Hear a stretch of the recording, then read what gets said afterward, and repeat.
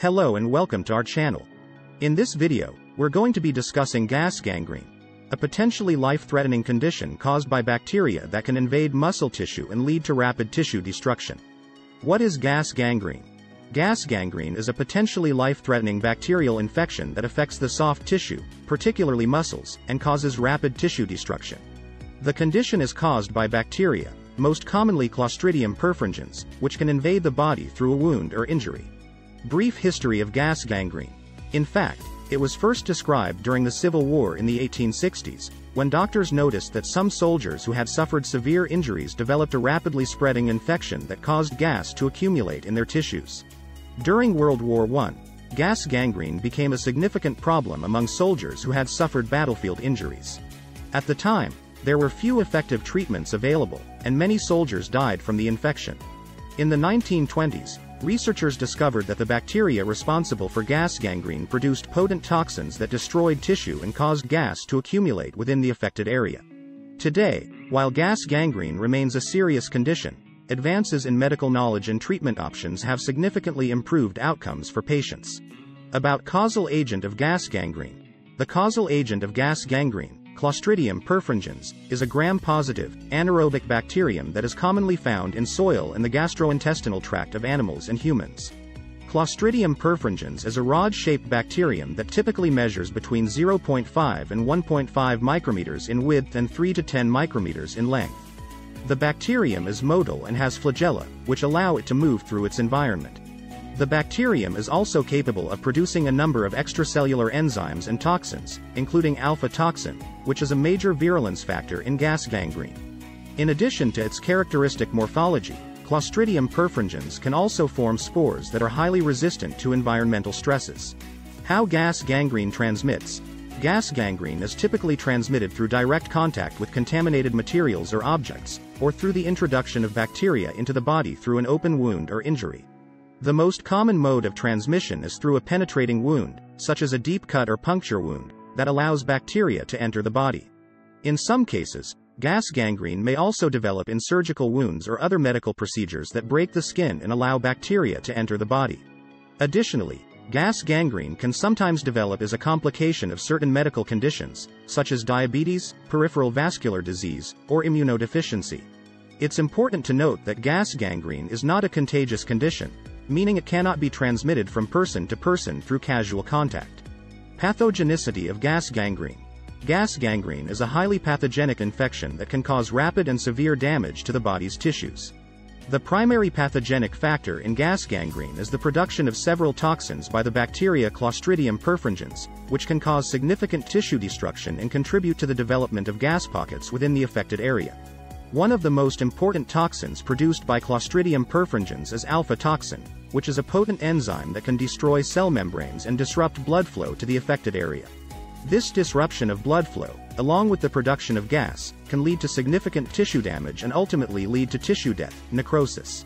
In addition to alpha-toxin, Clostridium perfringens can produce a range of other toxins and enzymes that contribute to the pathogenicity of gas gangrene, including collagenase, hyaluronidase, and lipase. The rapid spread of gas gangrene is facilitated by the bacterium's ability to form spores, which are highly resistant to environmental stresses. Once the spores germinate and the bacteria begin to multiply within the host, they can quickly produce large amounts of toxins and enzymes, leading to the rapid spread of infection and tissue destruction. Symptoms of gas gangrene. Gas gangrene is a serious and potentially life-threatening infection that can cause a range of symptoms. Some common symptoms of gas gangrene include severe pain at the site of infection. Gas gangrene typically causes intense pain at the site of infection, which may be out of proportion to the severity of the initial injury or wound. Swelling and redness. The infected area may become swollen, inflamed, and red as the body attempts to fight off the infection. Formation of blisters. Gas gangrene can cause the formation of fluid-filled blisters at the site of infection, which may be accompanied by a foul-smelling discharge. Crepitus. In more severe cases of gas gangrene, gas produced by the bacteria can accumulate within the tissues, causing a characteristic crackling sound, crepitus, when the affected area is touched or pressed. Fever and chills. As with many bacterial infections, gas gangrene can cause fever, chills, and other flu-like symptoms. Rapid heart rate and low blood pressure. Severe cases of gas gangrene can cause rapid heart rate and low blood pressure, shock, which can be life-threatening. It's important to note that gas gangrene can progress very quickly, and prompt medical attention is critical in preventing the spread of infection and minimizing tissue damage. How to diagnose gas gangrene? Gas gangrene is a severe and potentially life-threatening infection. The diagnosis of gas gangrene requires both clinical and physical examination. Clinical diagnosis. The most common symptoms of gas gangrene include severe pain at the site of infection, swelling, redness, and a foul-smelling discharge. Other symptoms can include fever, chills, nausea, and vomiting. Physical diagnosis. The physician will look for signs of tissue destruction, such as blisters, bully, and crepitus, a crackling sound under the skin. The presence of gas bubbles in the tissue is also an indication of gas gangrene. Imaging studies. X-rays, CT scans, and MRI scans may be used to confirm the diagnosis of gas gangrene and assess the extent of tissue damage. These tests can help identify gas bubbles in the tissue, as well as signs of tissue destruction and swelling. Blood tests. A complete blood count, CBC, can help identify an elevated white blood cell count, which is a sign of infection. Finally, a sample of tissue or fluid from the affected area may be collected and sent to a laboratory for analysis.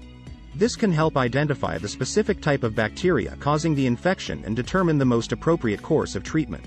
What is the treatment for gas gangrene? Gas gangrene is a serious and potentially life-threatening infection that requires prompt and aggressive treatment combination of antibiotics and surgical intervention. Intravenous antibiotics are usually started as soon as possible after diagnosis. Antibiotics effective against Clostridium perfringens, such as penicillin, clindamycin, or metronidazole, are commonly used. Surgery is typically required to remove dead tissue and reduce the number of bacteria present. This may involve debridement, which is the surgical removal of dead or damaged tissue, or amputation of the affected limb in severe cases. In addition to antibiotics and surgery, supportive care may also be necessary to manage symptoms and prevent complications. This may include pain management, fluid and electrolyte replacement, and monitoring for signs of organ failure or sepsis. Overall, the treatment of gas gangrene is complex and requires a multidisciplinary approach. Early diagnosis and prompt treatment are crucial to prevent the spread of infection and improve outcomes for affected patients. How to prevent gas gangrene? Gas gangrene is a rare but serious infection that can be prevented by taking certain precautions and practicing good hygiene. Here are some tips for preventing gas gangrene. Practice proper wound care. Wounds, especially those that are deep, dirty, or contaminated, should be cleaned and treated promptly to prevent infection. Keep wounds covered with clean, dry bandages and change them frequently. Practice good hygiene. Wash your hands frequently with soap and water, especially before and after handling wounds or changing bandages.